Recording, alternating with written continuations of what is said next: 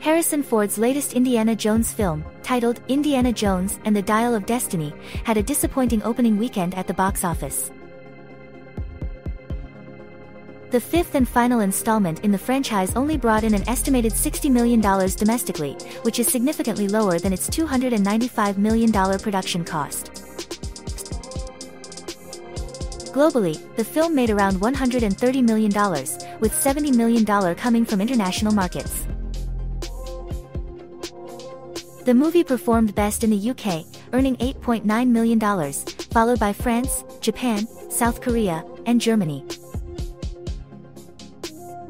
It is predicted to conclude the 4th of July weekend with a domestic total of $82 million. Ford has confirmed that this will be his last time portraying Indiana Jones, a character he originated in 1981 in Raiders of the Lost Arkansas. Despite not being the first choice for the role, Ford expressed his gratitude to Tom Selleck, the original cast member who had to step down due to contractual obligations. Ford went on to play the character in 4 more films and emphasized the emotional significance of the role, especially in the final installment. He thanked the fans for their support and stated that the character's story was about fantasy, mystery, and heart.